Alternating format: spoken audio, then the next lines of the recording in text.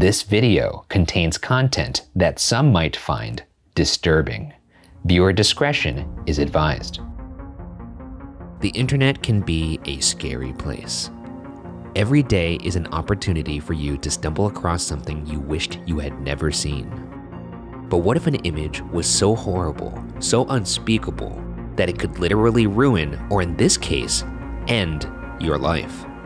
In today's story, our narrator seeks out that reality. I'm Ryan Bergara, and this is Are You Scared? A show where I tell my friend Shane Madej the internet's scariest stories. So lock your doors, turn off the lights, and let's see if we can make it until the end. Smile Dog.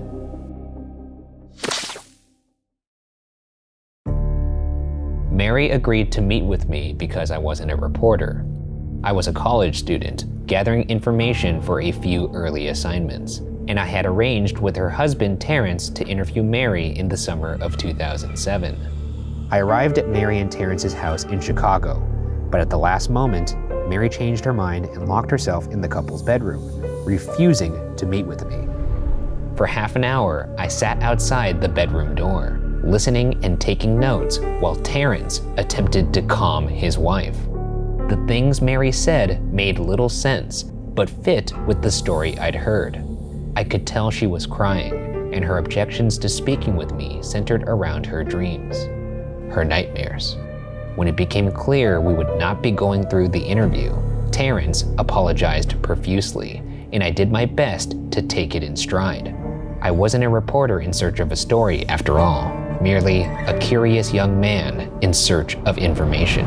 If someone invites you over and they lock themselves in their room, that's rude. That's what you've done at every dinner party you've invited me to. I actually do that at a lot of parties. I don't lock myself in my room, but there's you do retire. I retire for a bit, especially if there's a lot of people over. Sometimes I'm like, I gotta sit out for 20 minutes. I mean, look, he probably traveled for a long time to do this interview. He's not like a reporter with a big budget. He's just a kid who probably paid his own gas money to get out there. College kid. Yeah, and then she's just like, I'm not coming out of my bedroom. Can you Venmo me for the gas money? Oh wait, 2007. Can you give me some... Could you write me a check? Yeah, a paper check? Mary had been the sysop for a small Chicago-based bulletin board system, or BBS, in 1992, when she first encountered the file. She was one of an estimated 400 people who saw the image when it was posted as a hyperlink on the BBS, though she is the only one who has spoken openly about the experience.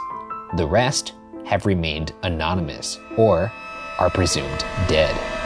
Welcoming you into a J.J. Abrams mystery box with this story. What's going on here? What's this guy after? Who are these people he's talking to? I would argue, though, that kind of fills me with a little bit more dread because Absolutely. all we're seeing is this person who clearly doesn't want to share details of some story she was supposed to share. Do not misinterpret my commentary as criticism. What, are you trying to fucking Jedi mind trick me? Do not misinterpret my commentary. I'm having a great time. Oh, you're having a great time. You'll finish reading the story. Smile.jpg was first brought to my attention in 2005, when I was in 10th grade and became interested in web-based phenomena.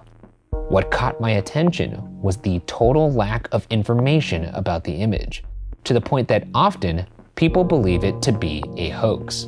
Smile.jpg is unique in that the entire phenomenon centers on a picture file that is nowhere to be found on the internet.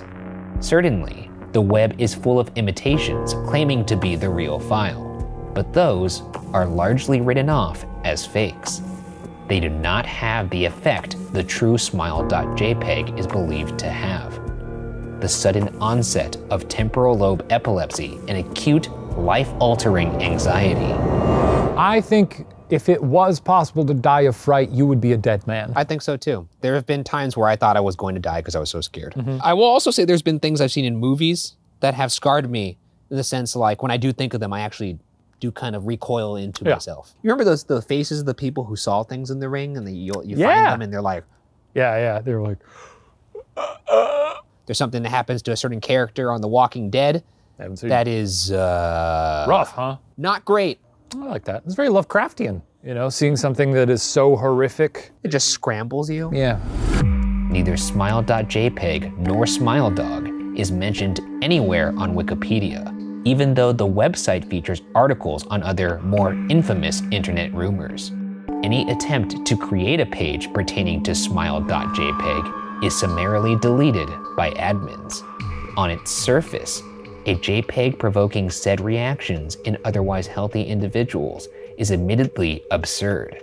The more I researched, however, the more I began to question whether the internet's reluctance to acknowledge its existence was out of disbelief or out of fear. As such, details of encounters with smile.jpg have taken on an air of internet legend. I would not trust the internet to band together to not harm people. There's a bunch of people that don't even believe the pandemic is real, let alone a fucking JPEG that could kill you. Of course this would kill the human race, probably. Sure would, it sure would. People would have it on signs, picketing in places against the governor for some reason. Like, I love Smile Dog, I think he's great.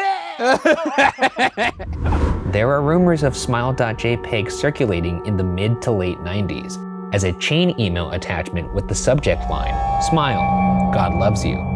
There's even one tale about a hacker in 2002 flooding the forums of the website Something Awful with a deluge of Smile Dog pictures, rendering almost half the forum's users epileptic. If you got sent a link from an anonymous number that said, if you open this, you'll die, you opening it? Yeah. Really? It sounds a little bit like, what's the, with the big eyes, Moo Moo or whatever? Momo? Momo. Yeah, Momo. I remember people were like, somebody died because of Momo. You know Momo has killed people. That's true. Like, no, Momo didn't kill nobody. Despite the huge exposure these stunts would have generated, very few admit to having actually seen smile.jpg. No trace of the file has ever been discovered. Alleged victims offered the same description of the photo. A dog-like creature, sometimes described as looking like a Siberian husky, illuminated by the flash of the camera, sits in a dim room. Near the left side of the frame, a human hand extends from the darkness. The hand is empty, usually described as beckoning. The beast's muzzle is reportedly split in a wide grin, revealing 2 rows of very white, very straight, very sharp, very human-looking teeth. That sounds funny.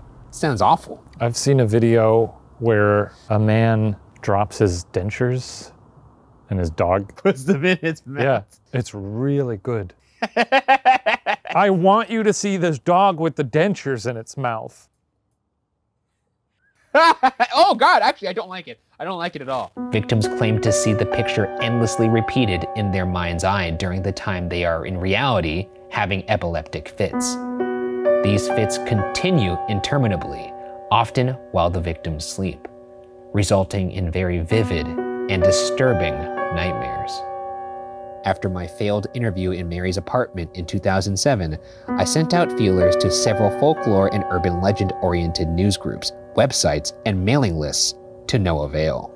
Then, in early March 2008, Mary contacted me via email. That sounds like a curious young man. You know what, I fancy myself as a curious young man. I would be doing the same thing. This could be me and you in some weird alternate universe.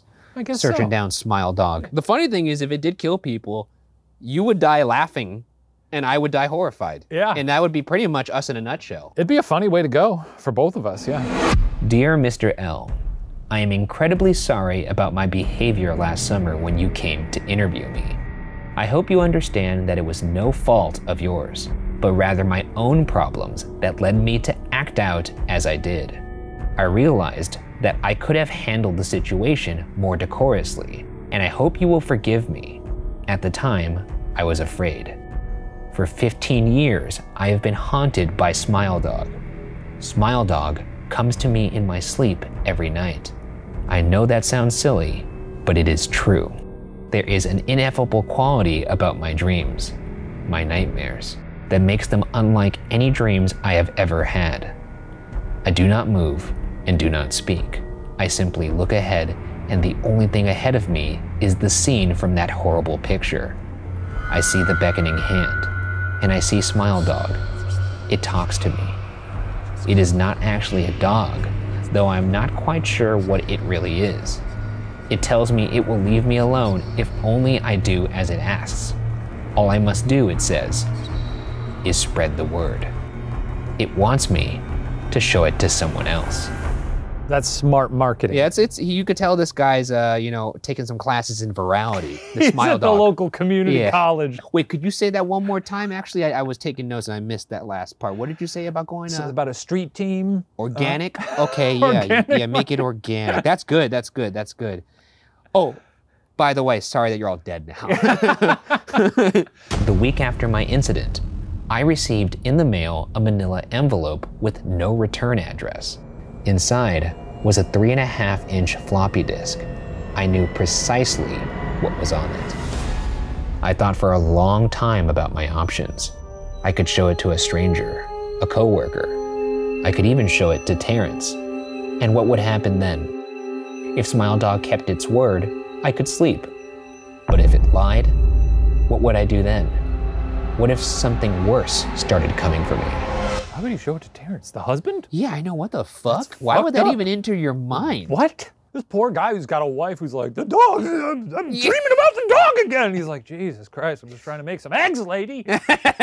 Maybe that's why she wants to show it to Terrence. Because she's tired of the fucking flack. It's a dog with funny teeth. Go to sleep. Many of my fellow victims on the BBS board where I first encountered smile.jpg stopped posting. I heard some of them committed suicide. Others remained completely silent, simply disappearing off the face of the web. They are the ones I worry about the most. I kept the diskette hidden for 15 years. Every night, Smile Dog has come to me in my sleep and demanded that I spread the word. For 15 years, I have stood strong. I get the notion that a lot of people on that board were probably just like, I guess I'm done hanging around on this board where people talk about a dog with teeth. The entire time? Like it's some sort of weird deity? They're dropping like flies. Where are all my friends? It's like they probably got jobs. I sincerely hope you will forgive me, Mr. L. But last summer, when you contacted my husband about an interview, I was near my breaking point. I decided I was going to give you the floppy disk. I did not care if Smile Dog was lying or not. I wanted it to end. You were a stranger, someone I had no connection with. And since you seemed so interested in what had been tormenting me for so long, I thought I would not feel sorrow when you took the disc as part of your research. Before you arrived, I realized what I was doing. I am ashamed, Mr. L. And I hope that this warning will dissuade you from further investigation of smile.jpg. Stop while you are still whole. Sincerely, Mary. Oh, I want to show you something. Oh God. You're gonna appreciate this. Am I? I'm not sure. Do you remember that? Fucking God damn it, dude. Son of a bitch. Oh, I'm glad you pulled it up. I found the lustful photo. Yeah, I'm glad you had that working in the background. I mean, yowza. It's pretty weird that I could see you zooming in. That's my Smile Dog. Don't zoom in on a cartoon and go, yowza. Oh. Whoa, look at that spread. It's fucking weird, man. I just wanted to jog your memory. So thank you. Consider it jogged. Consider it. My memory just ran a marathon. It's ran. It's fucking exhausted. Later that month, Terrence contacted me with the news that his wife had killed herself. I'm sorry, that's not funny. I just saw a cartoon 2 seconds ago, and I had to read that sentence. There's so many levels of unfair to It's that. really photorealistic. It really is. Now it's becoming your Smile Dog. I'm just gonna get through this sentence, and we're gonna move on. Go on. Later that month, Terrence contacted me with the news that his wife had killed herself. Terrence was in shambles. He wept, God damn it, son of a fucking, it's the worst time for you to fucking show me that. It's like, I can't think of a worse time in this story for you to show me. Could you imagine if like there was like some actor about to do like a dramatic monologue and right before the director was like, hey, come over here. Check out this, huh? How photorealistic is that? Anyways, It's very photo. God. You know what? I'm gonna request that everyone just take a peek at it. Just, I can't be the only one who sees this. It's oily. And the pose he's in is so weird. Okay. Continue. Terrence was in shambles. You got it. You can't be laughing over there and saying you got it.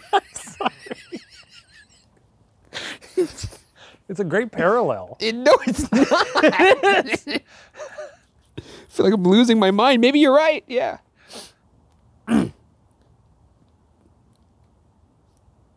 Yeah, I got it. I got it. Just give me a fucking second. Okay. I just feel it would feel really comfortable if someone else could We look can't at. ask anyone here to look at that because now that is our smile dog and they will not be able to. I would really love for someone else to look at it. No. Okay. Later that month, Terrence contacted me with the news that his wife had killed herself. Terrence was in shambles. He wept as he warned me to listen to his wife's advice. He said he'd found the disc she mentioned and burned it until it was nothing but blackened plastic. Through his tears, he told me it hissed as it melted, like an animal. I think that's just what plastic does when you burn it. Oh, the fire crackled like a dragon. The floppy disk turned into a serpent. It glowed like magic. I think it's just burning, Dad. That's called fire, dipshit. You ever set something on fire before? I was uncertain about how to respond. Out of respect for Mary, I decided to heed her warning. I would no longer pursue the subject of smile.jpg, at least for the time being. Almost a year after I failed to interview Mary at her home, I received an email from elsahir82@redacted.com. The subject was smile. Hello. I found your email address through a mailing list. Your profile said you are interested in Smile Dog. I have saw it. It is not as bad as everyone says. I have sent it to you here. Just spreading the word. That final line chilled me to the bone. The email was signed simply with a smile emoticon. Attached was a file named smile.jpg.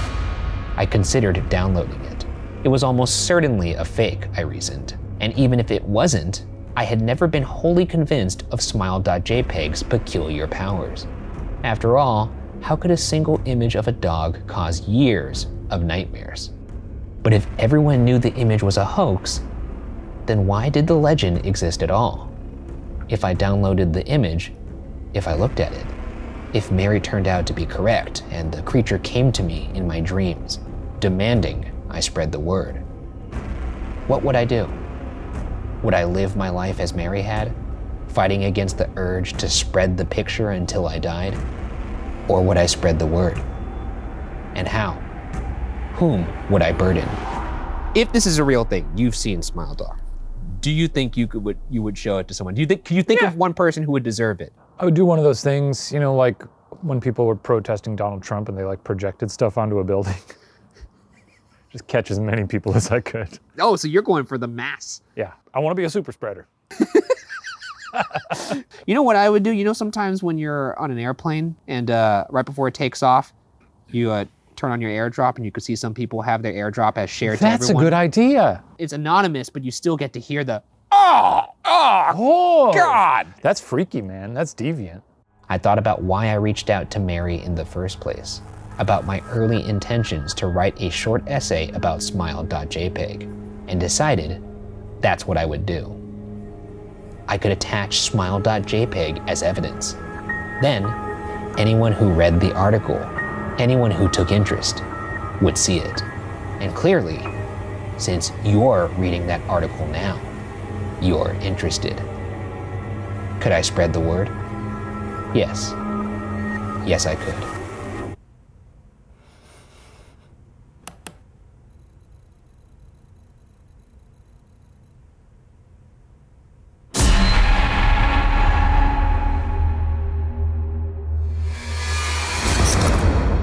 So, are you scared? You're the victim. That's a fun twist. You're the victim. I don't like. How did I not see that coming? Of course they're going to attach it. Well, I didn't realize we were reading the article that he was writing. It makes sense because it includes the emails and like the first interaction and all that stuff. But I did know that we were on a one-way train to Smile Dog Town. Yeah, not very scary. Well, I mean, the picture. Yeah, when it's preceded by of course it's not as that's scary. I mean, not scary. It's crazy that they're not going to know what we're talking about. I know. Fucking. Why do I even keep falling for it? I'm like fucking Charlie Brown when Lucy pulls the football away from him. Like it's like every single time it delivers. It's gonna be my new thing. I'm gonna trick I hope you into it isn't. seeing it all the What, are you time. gonna fucking buy a mask, like a shirt, maybe some mugs? Yeah.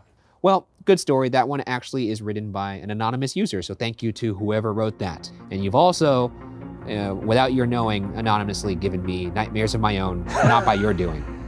So thank you for that. We'll see you all next week on Are You Scared? Sleep tight. Don't let the bed bugs bite.